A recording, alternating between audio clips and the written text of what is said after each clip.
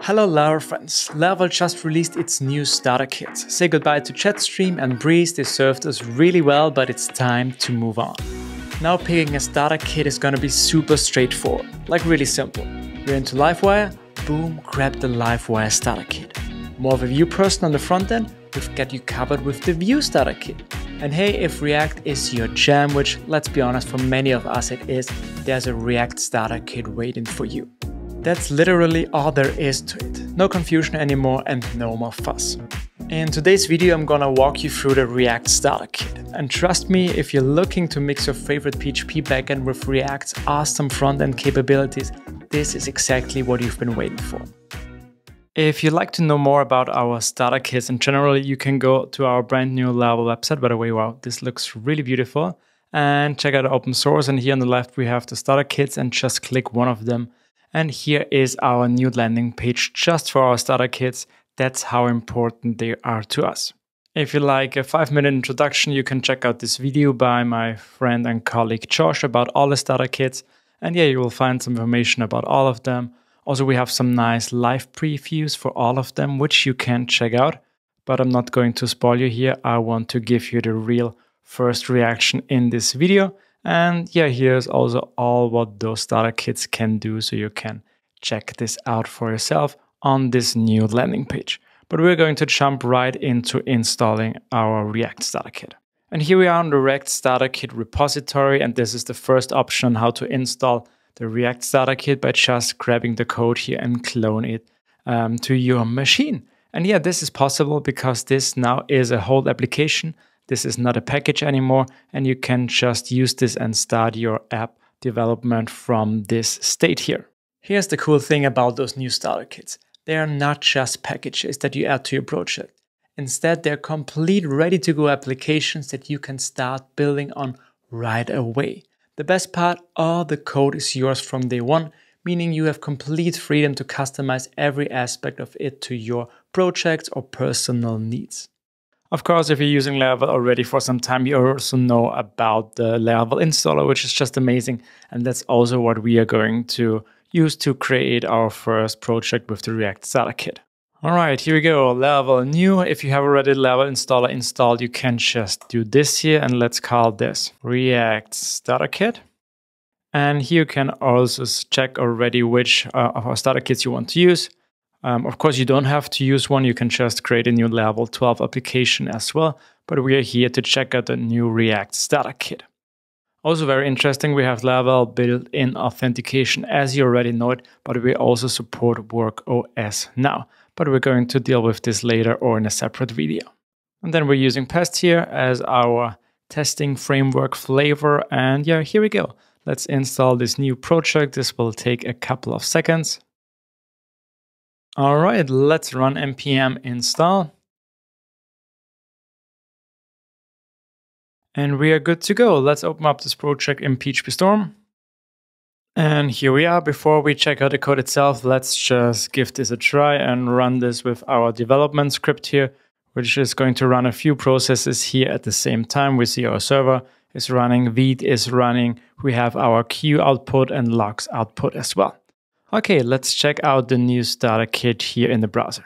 And voila, here we have it, our brand new welcome screen. So this is the Laravel 12 welcome screen. By the way, take a look at this animation. Doesn't this look really nice? Yeah, I love it. Great work by our team. So you will also see this welcome screen with every Laravel 12 application. But as you can see, we also have some links here for login and register. So authentication is something that already comes with every starter kit of us, but also with the React one. So we can log in, but we don't have an account yet. So let's just create one. Just create one for me. Christoph@laravel.com. My super secret password. And here we go. We are using SQLite in the background by default, which is super easy for just getting started here locally. And this is it. This is the dashboard of all of our starter kits. As I mentioned already, all of our starter kit have the same features, and we try to make them to look as similar as possible. So yeah, that you can also switch from one to the other. If you prefer to use a different stack, this will look pretty much the same. By the way, we're using here on the React starter kit ShadCN component, which is a component library or component provider that lets you use a lot of nice components for React. And we've been using this a lot here for the starter kit, and this looks really nice. And similar to all of the starter kits that we had before with ShadCN and Breeze, this is the dashboard. We have some navigation here, which we have here on the left in the sidebar. We have a logo with an icon. We have the name of the project. We have some links here.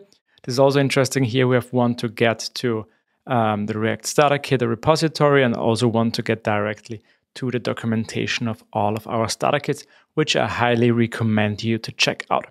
Then, of course, here we have our navigation for our account. And yeah, here we have some nice settings. We can update our profile here.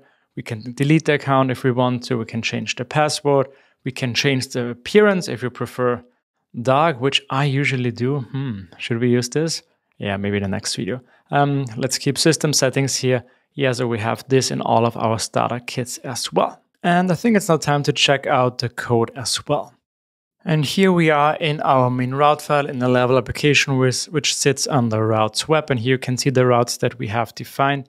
And this is also the one which we have seen before, the welcome screen, which is being rendered by Inertia.js. Inertia.js is our adapter between Laravel and your front-end framework of choice. It lets you create single-page applications that we love without the hassle of building an API while using server-side routing. It's the best ways to combine all the amazing backend features of Laravel with Vue or React. And the component that's being rendered here, the welcome one, let's take a look at this. This is now a React component which sits under resources.js components or pages. So we have for what you typically know as blade files in Laravel, these are now on the React side components here, like the welcome screen, the dashboard, all of our out pages, and so on. And all the components which we're using are coming from our components here, and the UI ones are the ones which we're using from ShadCN. And yeah, you can check them out and use them wherever you want to in your application. Also very interesting, let's go down here to layouts. So we have different layouts which we're using. One is for the authentication pages like login and sign up, password forget, and things like that. And then we have our app layout for our dashboard when we are logged in. And this is interesting to us because there are a few things that we can tweak here. Let's start with our auth layout. So back here in the browser, let's log out and let's go to the login page here. So this is what it currently looks, but we can change this.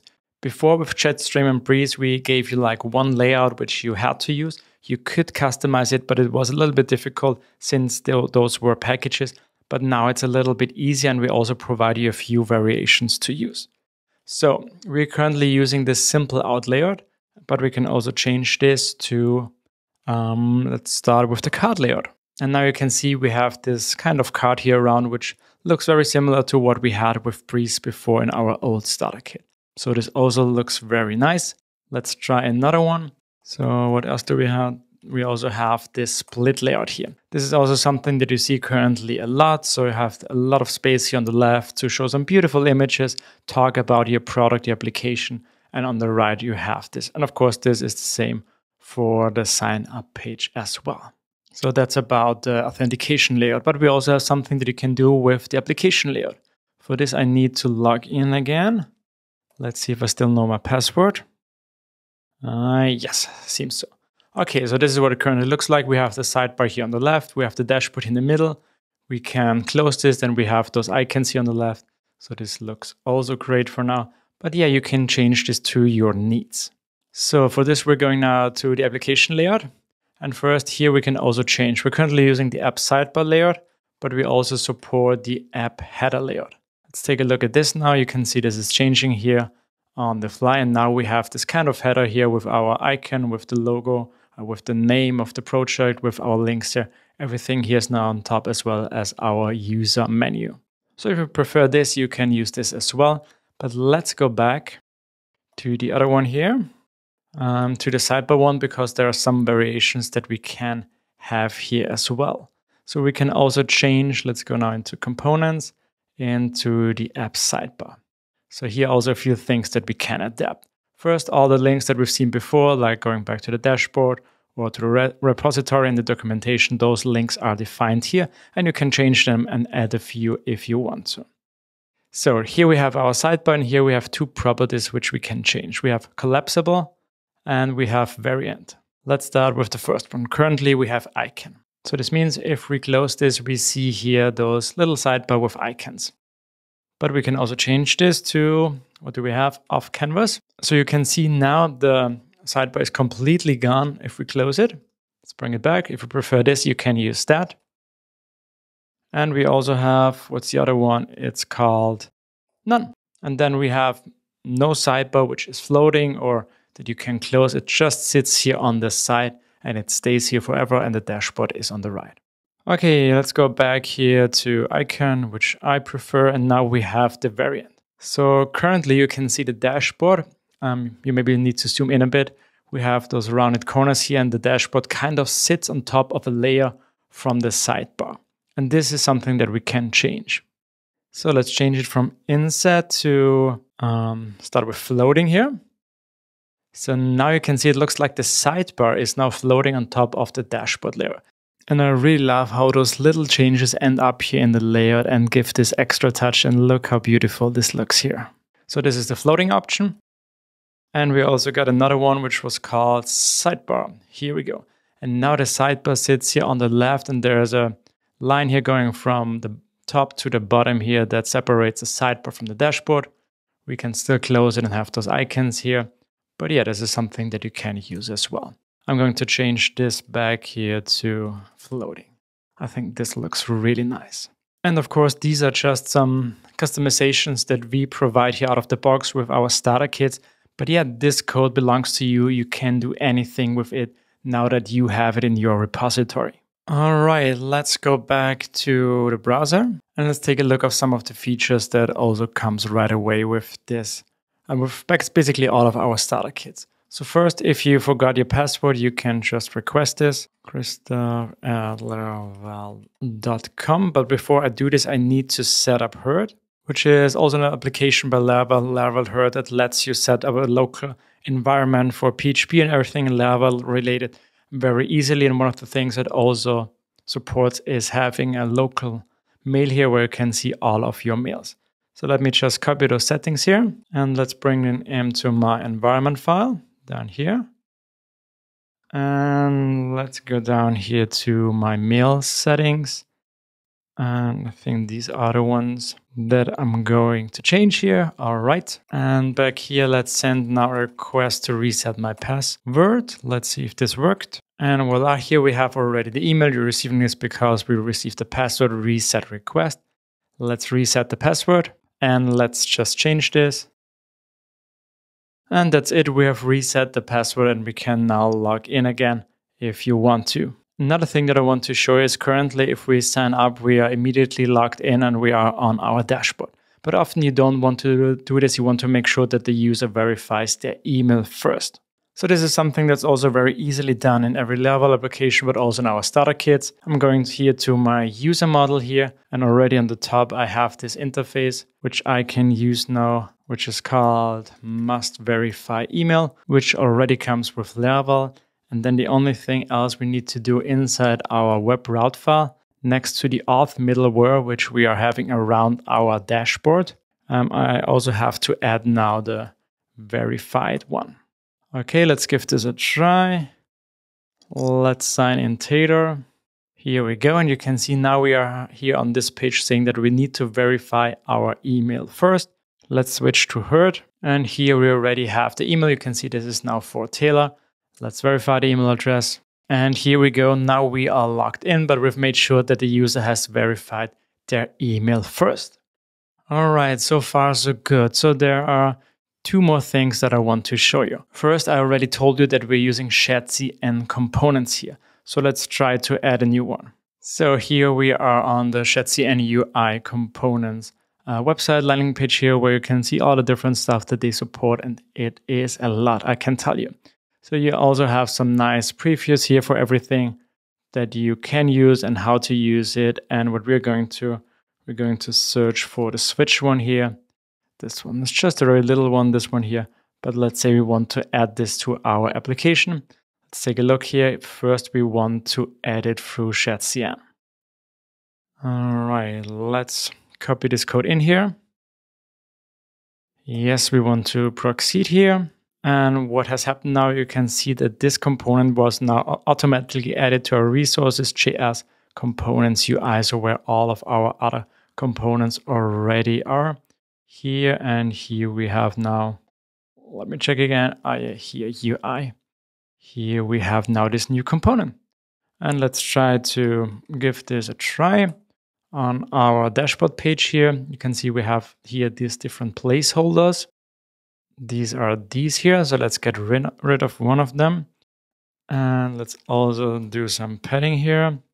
By the way, we're using Tailwind 4, which is brand new here already with all of our starter kits. So we're very happy this already worked out. And now we're going to add our new switch component here, which is this one from Components UI switch. Switching. And here we are. We already have this component. And that's how easy it is to just add a new ShadCN component that you would like to use in your new Laravel starter kit. And of course, you would style this to look a little bit better than what I just did here. So let's create here very fast a new component. Let's call this email notification.tsx. Here we go. I have already prepared the code. All right, for this one, we also need to add the ShadCN form component. Let's run this. And you can also see if you try to add a new component and you already have some components that already exist, you will be asked if you want to override this. In my case, no, I don't want to do this. And here we go. Let's try to use this now. Instead of our not so beautiful switch, let's use email notifications. And voila, this is also how this could look like if you want to make this look a little bit more beautiful. But yeah, this is now all up to you. Use whatever components you like, create your own ones, import the ones from ShadCN or from other libraries. This is now all up to you. And also the last thing here that I want to mention is, as I told you, we are using Tailwind CSS and we are using the version 4 where there is no JS configuration file by default. So everything that you need to know here is under your app.css file or inside your app.css file. And you can see now we have this new imports. If you want to use a plugin, this is how you would do this. And also very interesting because we already heard this question a lot. How do I change my font? This is where you would do it. Just import it from Google Fonts or from wherever you want to use it and then just update it here. And this will be used through the CSS variable. And that's how easy this is. And yeah, one last time I'm going to say it. This now all belongs to you. Customize it to your need. Have fun, be creative, and yeah, create some beautiful things with our new starter kits. And there you have it. Laravel's new starter kits are a game changer in how we kickstart our next project. It was never easier. Just pick the front-end flavor you love and you're ready to roll. Make sure to check out the other starter kit videos as well if you prefer to work with Vue or with Livewire. Have fun creating the next project and don't forget to ship it as well. Bye.